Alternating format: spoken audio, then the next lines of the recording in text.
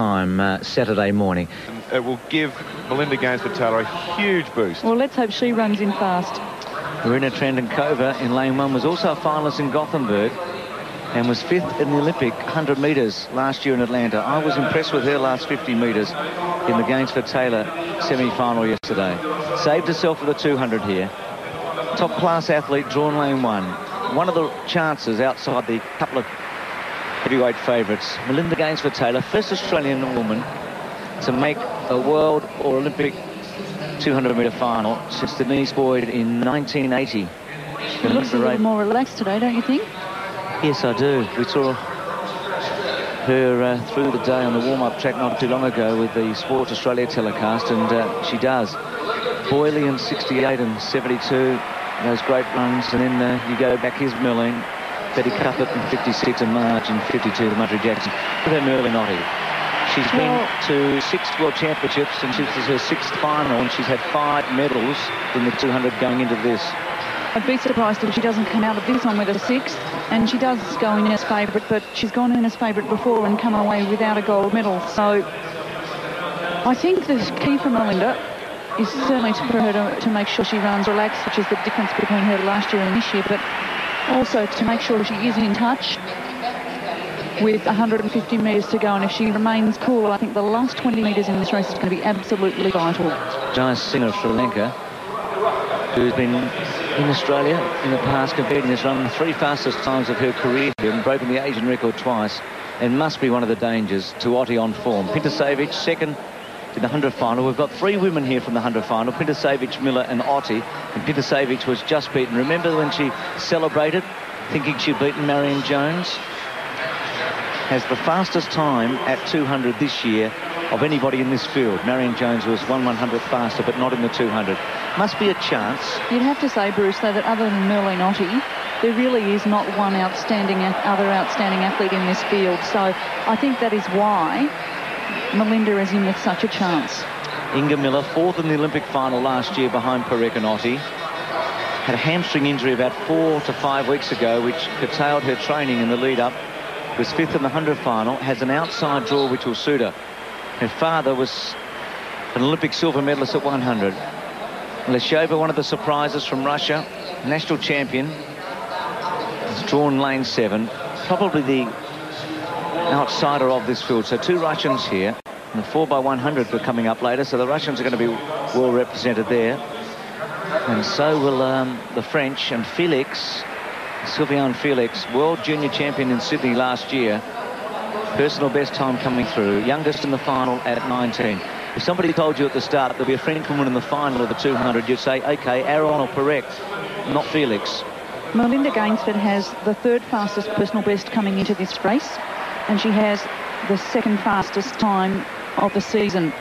So that gives you an indication of her form in relation to the others. Obviously, up ahead of her is Merlin Otti, and just up ahead of her in the personal best stakes is Pintasevic with 22.17, but that was done at altitude. First 20 metres vital for Gainsford-Taylor, and I think the last 20 vital for Otti. You'd expect her to be in front in the straight. It's whether she'll hang on. I've got the nervous palms happening here. Jayasinghe has been so strong, such a revelation here. Melinda Gainsford-Taylor in 2, Jayasinghe in 4, Otti 3. There's Otti. They're almost set. Will she make it 3 in a row, Otti? Been there a while. Away. Australian got a poor start, Melinda Gainsford-Taylor. Otti was away brilliantly. Pintasevic away fast. Otti up to Jayasinghe. Melinda well back at the moment. Pintasevic and Otti lead into the straight from Jayasinghe and Miller. Gainsford-Taylor's at about 5th. Can't win. Otti leads. Pintasevic goes up to her. Then Miller. Jayasinghe flying. Otti just in front. Pintasevic comes and it gets her. Pintasevic. Jayasinghe 2nd. Otti 3rd. She's done it this time. Melinda out of it. Probably 6th or 7th. 22.32. I think Melinda blew it at the start, but she's given it a shot. She must have been tired, but as this lady will be even more tired. She's run one more race than Melinda, and it's kind of nice to see her come through. She did lead the world coming into it, and she thought she'd won the 100 metres and had such improvement in the 100 metres. Great finish. You could see Otti, and this was the key. We said before the race started that Merlene Otti, the last 20 metres, this was a visualisation that she would find it very hard. Jayasinghe's got it for second. Pintasevich first, 22.32. Jayasinghe second, 22.39. Otti third, and then Leshova and Miller, and behind them Trendankova. And I think Linda's finished seventh or sixth. Seventh placing. Jayasinghe is going to be a national hero back in Sri Lanka.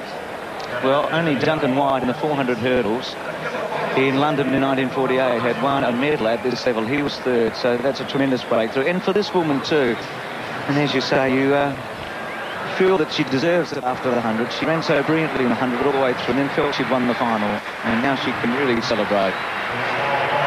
And the time, not very quick. I'd say that's the slowest time this event would have been won in for years and years. 22.32. Into a bit of a headwind, wasn't it? Otti ran a very good bend, as you'd expect. So did Pintasevich. You could see that Melinda was out of it early. Poor start. Stood up quickly. Never a chance.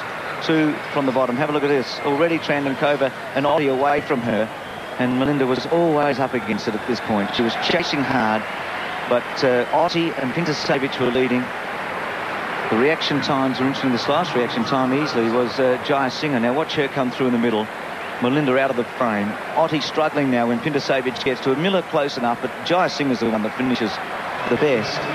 And Pintasevich going through. It's the slowest World Championship at 200 that we've seen in the 6th edition. So Melinda, I guess it's for her, Pat, it's